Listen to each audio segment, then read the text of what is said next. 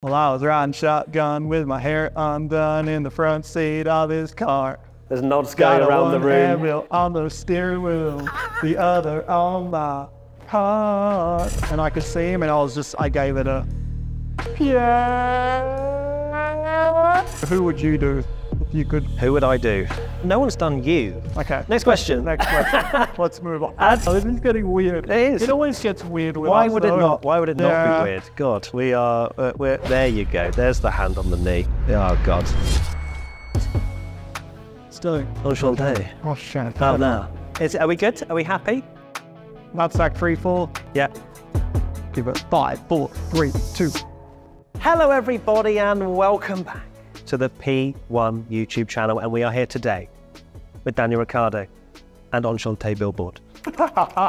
And today we are going to be doing fan Q&A. Yes, your questions have been submitted for this man, and I cannot wait to share them with you. Are you ready? I am ready. Yeah? You look beautiful. Oh, stop it. Right, here we go then. The first question is from Rosberg Core.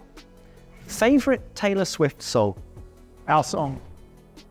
The first song I heard of hers, I think it was a long time ago. I was still in school. With how quickly you answered that, are you a Swiftie? Well, so I remember the night I heard it. I was on my way to a nightclub. So I just started clubbing. No, so I must have been finished school. It must have been like 2008. And a buddy played it. And it was kind of like meant to be just a bit of fun because we're going to a nightclub and it's not normally the music you listen to going to a nightclub when you're maybe 18 years old. But I remember I was like, oh, cool. Sing it for me.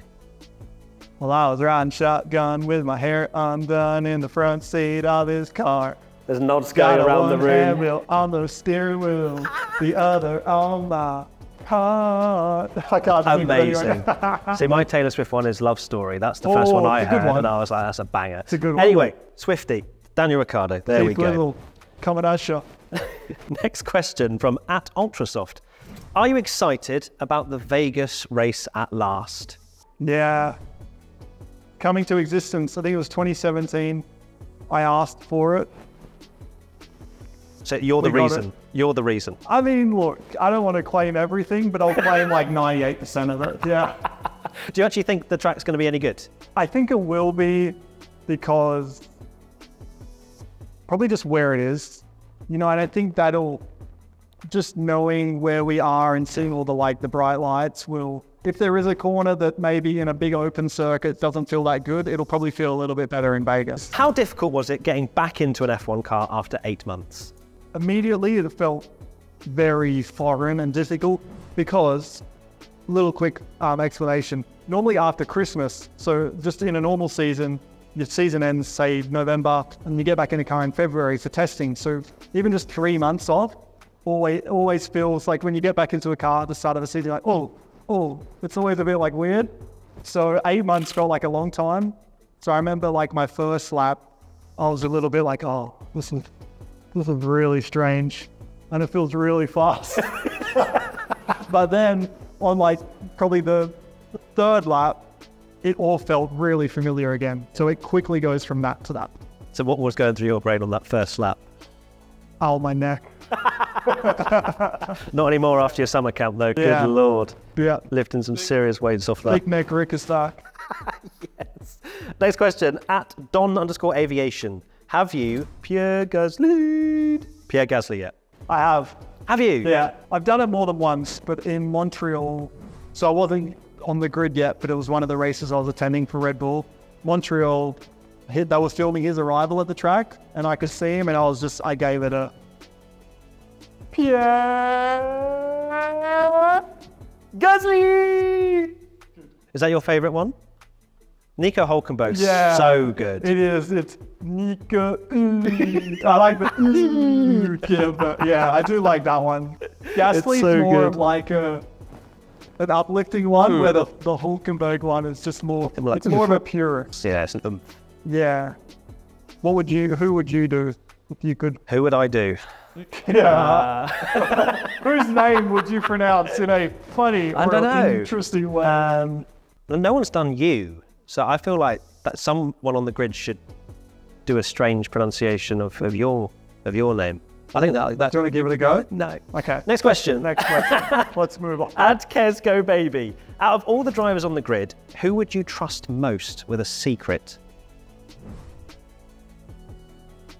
None of them. I'd probably trust them as far as I could throw them. The first name that came to mind was Vettel. Okay. He's no longer on the grid, but that is someone, if you asked me that question last year, he's probably the first guy I would have said. Yeah. You've got to go with someone older. Someone who's just a little bit more mature. Alonso, but... Okay, Fernando Alonso. Oh, dear. Right. Oh, that's a tough one. We'll go with Vettel. We'll pretend we're in last year. Yeah, it's 2022.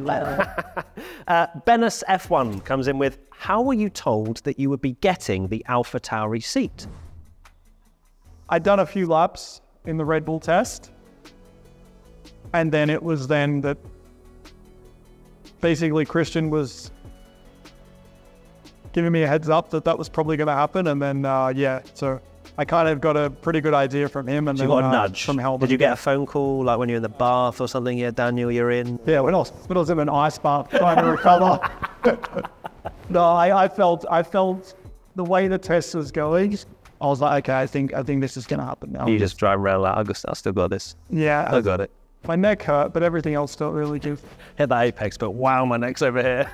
Seriously, the first time I did turn one, because it's flat, at least on like lower fuel. Yeah, it was, obviously I knew, like I was prepared for it, or trying to prepare for it, but it's like, you just can't. 8 months from not doing anything like that, that was literally like, yeah, getting a fright. I thought, oh, no. Would you say being in the car is the only way you can truly train that? Yeah. Yeah. You can then, I think once you've got a little bit of that strength, you can definitely maintain it through like these neck harnesses and things that we use. So now that's what I'm doing a lot to, let's say, hold kind of that strength. Yeah, I can see that. But to build it up, to build it up. Can you like flex your neck? Is that a thing? Like, probably. What do you want me to do? Like, I don't know. I don't know how you flex a neck. You might just have like biceps like within your neck or something. Wow. Probably looks really weird. Just cut up from here. Wow, my God, that could lift a truck. I don't know if that could lift a truck. Oh, this is getting weird. It is. It always gets weird with Why us, would it though. not? Why would it not be weird? God, we're there. You go. There's the hand on the knee. Oh God, stop it. This is going to get Peggy 18. Peggy 18. Right. Next question. No, not Benus F1. Next question. At Enedge Rutar. Thoughts on the medium? No, that's not the question. At Enedge Rutar. Thoughts on this? The knee touch. It's killed me. Thoughts on the medium. What? In Budapest? Thoughts on the hard, medium, soft qualifying format used in Hungary from a driver's perspective? I hadn't been in it enough to have a real opinion. Like, oh, I hated that. It was just kind of fun for me to be back. So I guess for everyone else, it would be weird pushing on the hard tyre in qualifying, whereas for you, maybe going into it without that knowledge from that year, you were just like, I'll just roll with it. It was easy for me. Yeah. You stuck it on pole. You I don't know. what I mean? I think people liked it. It was good from a fan perspective. Yeah. You had like Zhou Guanyu just going fastest. Yeah, that was that. We were he like, was oh. on. Yeah. He was on. And then forgot to brake. Yeah, he did. But he was good in qualifying. Yeah. At Soma VRG, is the weight of being the most awesome driver on the grid hard on your shoulders? Aww. This is my burner account. I was about to say, this question's 100% from you. Yeah, what you said. I don't know how to answer. I thank you for the compliment. Thank you. No, I'll try to answer something seriously. I just try to, that doesn't sound, I was about to say I try to keep it real. But I just try to like, you do keep it real fun. though. Yeah, but You're humble, you're...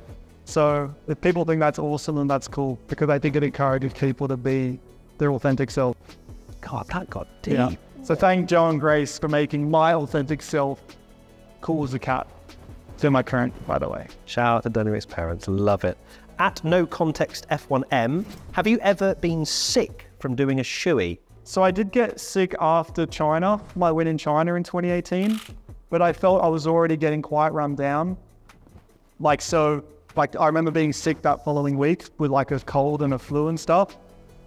wasn't from the shoey, I refuse to believe it was. So I need to tell you a very quick story. So when we launched P1, we launched on Twitch as well. So we do our watch-alongs for the races and whatever. And we essentially, for every 1,000 paying subscribers, we agreed to do a shoey.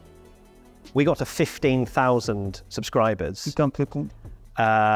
Yes. And oh my God, by the end, I'm not kidding. Wait, you didn't do 15 shoeys at the same time, right? no, over a period of every a few weeks or whatever. Do 1,000. Yeah. And obviously didn't clean my shoe out well enough to think, oh, Matt, maybe there's mold growing in there.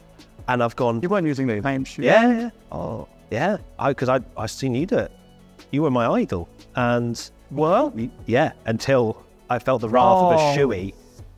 Did you really get that? Oh, I was very ill for like 4 days. But now you've built that immunity, so you're good now. Yeah. Iron stomach. 30 shoeys next time. Hell easy. Yeah. Yeah. So I thought I'd tell you that. Different. No, I'm just... I feel like the adrenaline of a win or a podium eliminates all the... Your immune system. Bacteria. Yeah. But yeah, if I'm just like sitting on my couch or in a seat... Yeah. Just pulling a shoey, I'll probably feel pretty bad. Okay, so win Grand Prix is the way to... delete that. Okay, yeah, perfect. And proud of you though. Thank you. And finally, the final question is, if you could change one rule in F1, what would it be and why? I feel like my answer changes over the years with this because just keep it relevant. Because part of me is like, yeah, you know, you'd try to make the cars all even and equal and that's that. But as a driver, it's cool because yeah, it's an even playing field. But maybe there's not that really heightened ambition to really want to be somewhere or like, so part of me wants that, but I also think part of F1 is to have, you know, a little bit of a ranking system, so to speak. One thing I preferred like the 2014, 2016, that window of cars that were shorter and narrower. I preferred those cars for overtaking and following another car. I think that was a bit easier, even if these cars are built to follow better. So I would change the scale of the cars and make them smaller again. I like that. Yep. Better racing. Let's do that. Well, there you go. Thank you, everybody, for your questions. Thank you to Mr. Daniel Ricciardo. Oh, it feels nice, doesn't it? It feels good. That's what it feels like. Brain frazzle, you know what I mean? Your hands are really warm. Yeah. Well, this is a very warm jumper. Oh. Thank you, everybody, for watching. We'll see you soon. See you soon, everyone. Subscribe to P1 down the barrel. Come on. Oh, subscribe to P. Wait, which way is it P? That way? On Shantae available. Or if we're Vettel fans, we do that one. See ya.